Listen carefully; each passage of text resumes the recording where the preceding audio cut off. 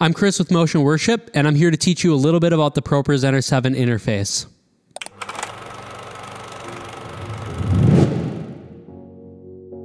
Now, I know you might be tempted to skip this video since it's just an interface overview, but I'd highly recommend you don't.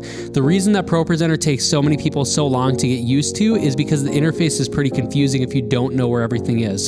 So I'm going to do my best job to highlight the most important items you'll need to know to get started with building out your church services.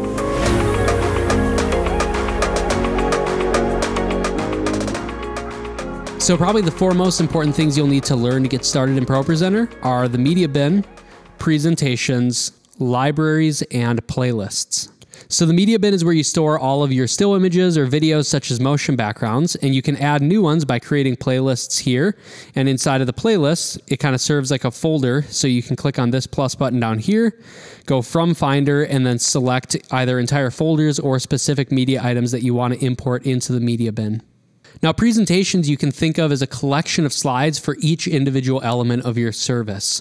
So if I go to announcements here and click on this announcement slideshow presentation, while this has 4 different slides that it's fading between, all of these slides are a part of the same presentation. So in the same way, when you build out a song and you have 30 different slides with different lyrics on them, all of those slides are a part of the same presentation, which would be the name of that song. And then every song that you build would be a separate presentation.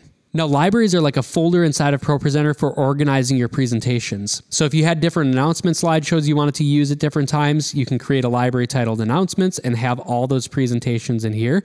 And likewise, for all of our song lyrics, I created a library titled Songs, and I have all of our individual song presentations inside of here. If you want to add a new library, you can do that with this plus button up here and go New Library. And then if you want to move a presentation into a different library, you can either right-click on it here and go Move To and select the appropriate library, or you can simply click and drag it into one.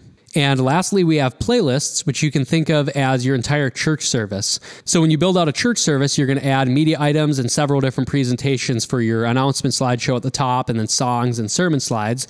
And those would all be organized inside of a playlist like this one here. So if I click on this and click on our announcement slideshow, you'll see that I have this announcement slideshow, which is a presentation up here.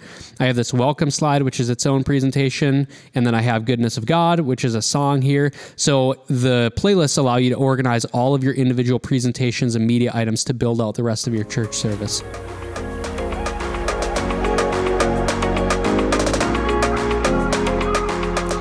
Now talk about how ProPresenter actually displays things. So ProPresenter uses layers for displaying elements, and there are 7 different types of layers. On the bottom, we have the video input. Then we have media items, which are like your still images or videos, such as motion backgrounds.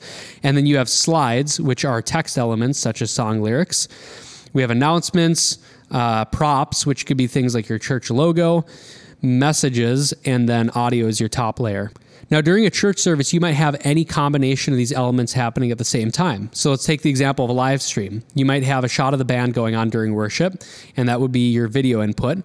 And then you might have a lower thirds motion background happening, which would be a media item. And then you'd have text for the lyrics on top of that motion background, which would be slides.